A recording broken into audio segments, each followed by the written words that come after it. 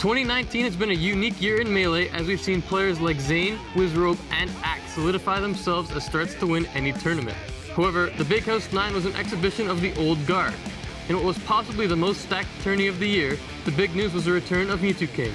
He hadn't entered a Melee event since Genesis 6 back in February, and despite that, the King came up with some huge upsets. M2K is playing with fire right now. Oh my God, is that it? Jason Zimmerman has beaten H-Fox. Has taken out the #1 player in the world. What is happening? This is the comeback story that we all wanted to see, chillin'. Although M2King's return was impressive, the star of the show was Mang0's. Back at Get On My Level, Mang0's won his first tournament after a drought of nearly 2 years. Ever since Gommel, Mang0's has had some disappointing results, including an early exit at main stage by the hands of Lucky. At the Big House, Mang0's cruised into top 12 winner side by sending Fiction to losers in a 3-0 sweep.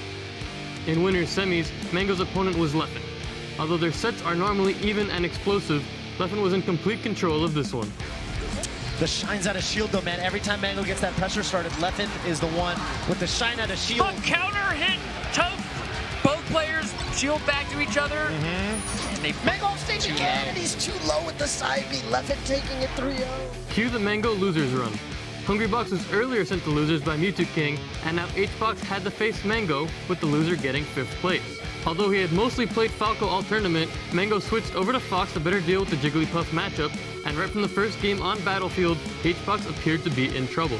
Game 1 is starting to, you know what I mean? It's like almost slipped through Hungrybox's fingers, but he's got insane grip. Ah, wow! Right. Mang0 leaning into the up air in kind of a weird way that made it awkward to smash the eye. He was cooking. He was cooking. But when you miss something like that, it just changes the cards. It changes the flow of the game. Yeah. Oh, that's gonna do it! Hungrybox was going for a forward smash. I've seen that forward smash delete so many boxes in my time, Tone. With Hungrybox behind him, Mang0 had a surprisingly tough test up next. Earlier on, Mang0 easily disposed of Fiction, but this time the set was extremely close. This one went all the way to Game 5 and Mang0 fell behind immediately. However, this would not be the end of the kid's loser run. Yeah, he's zoning Mang0 out of center stage right now. Shine out of shield. But is that gonna do it? Is that he's alive? Fiction going for ledge. Mang0 giving it to him. He's alive again. I cannot believe, I swear, Yoshi Story's blast zones grew an extra couple meters. And that's gonna do it, Fiction. Somehow, Mang0 pulls it together at the very end. Riding the momentum of that close win over Fiction, Mang0 would get revenge against Leffen in another intense 5-game set. When he knows he can't shine a shield, not a big deal. I'll roll. Take a page out of Johnny Kim's book. This could hurt. Oh, this could really hurt. Oh, yeah, he's done. He is out of there. He doesn't need no more of it. Mang0 is going to advance to Grand Finals. All that was left was Grand Finals. The final boss was Zane, who had already beaten the legs of M2King and Leffen to earn his spot in winner's side. In Game 3 against Mang0, Zane pulled off an epic comeback to put him 1 game away from winning the tournament. However, this was the refuse to lose Mang0. Can Zane end it now?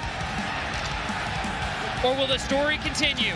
Mang0 not going as committedly to the ledge. Mang0 dash attacking into the corner. Are you kidding me? And Zane's waiting the forward there. Smash. Yeah, that's gonna do it. Set 2. Mang0 forced the reset, and the second match between these two was just as close.